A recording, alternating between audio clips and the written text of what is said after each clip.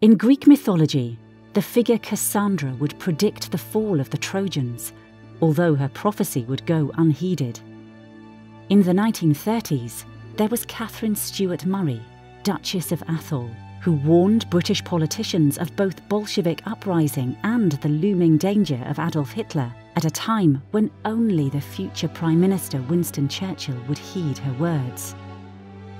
A Scottish noblewoman by birth, Katharine, Kitty, became the Duchess of Atholl when her husband succeeded his father as Duke in 1917. Although she was an accomplished pianist, Kitty was, by all accounts, a shy woman, but her husband and former Prime Minister David Lloyd George convinced her to stand for a seat in Parliament in 1923. She won. Katharine became one of the first female MPs in British history. Of course, the men in Parliament assumed the Duchess would remain silent and do whatever she was told, as women were expected to do. But as her experience in Parliament grew, Kitty's principles deepened and her courage blossomed. In 1931, Katharine published a 200-page book titled The Conscription of a People.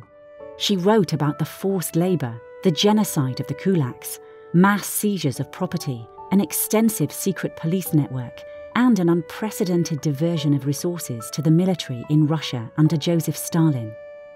Kitty was critical of her own party's support of Russia, decrying the British government's extension of credit to Moscow. In 1935, she would warn her country once again.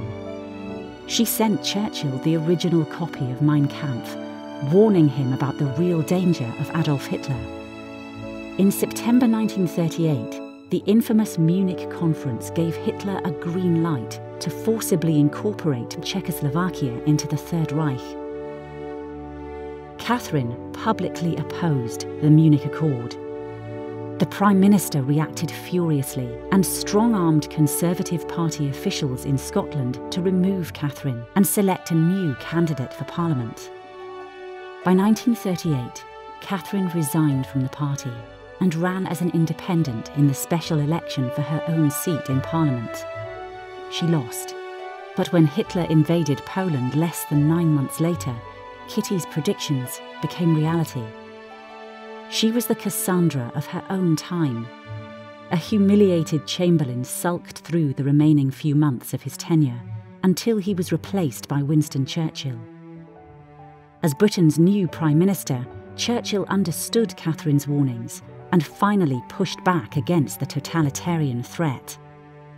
Even though she was forced out of Parliament, Katharine Stewart-Murray, the Duchess of Atholl, was vindicated. Her commitment to fighting tyranny never wavered. She worked tirelessly to help European refugees and victims of authoritarian regimes until her death in 1960, at the age of 85.